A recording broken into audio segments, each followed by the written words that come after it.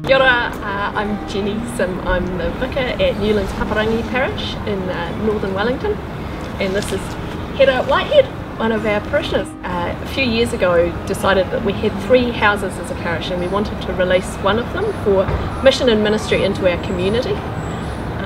So we spent some time preparing for that and praying into it to figure what could we use that house for. As we waited on God, we became aware of the issue of teenage boys not having a home to go to.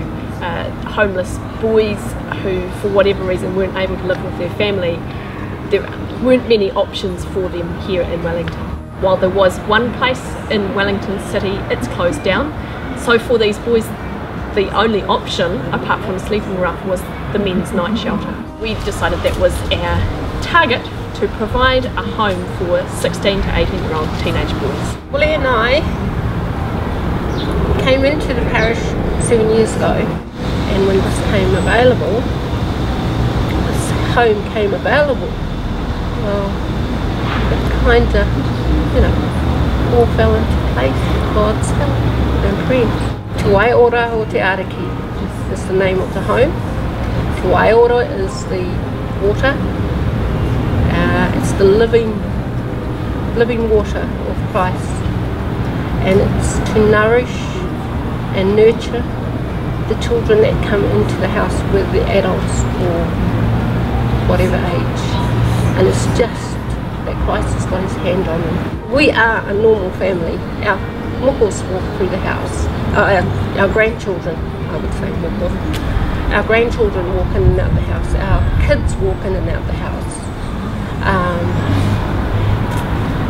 And hopefully what they see is a normal upbringing. Just being caring and listening and just opening up our home. So I guess you could say it's quite small because we're only talking 2, maybe 3 boys at a time for a short to medium term, but hopefully that it's a bit like the starfish principle, it makes a difference to those 1 or 2 or 3 at a time, and gives them a different experience of life that hopefully colours the rest of their life. I think for Willie and I, we know we're in a place where we're put there for a reason, and it's a calling, and God's always there with us. So whatever challenges we meet up with,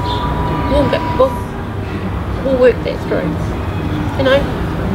I guess one of the other things I'd say is that we don't do it in isolation. We're connected in with Amber Leonard and some of our Anglican networks that have their finger on the pulse of this youth homelessness issue across Wellington. We try to link into other agencies that can provide that professional support.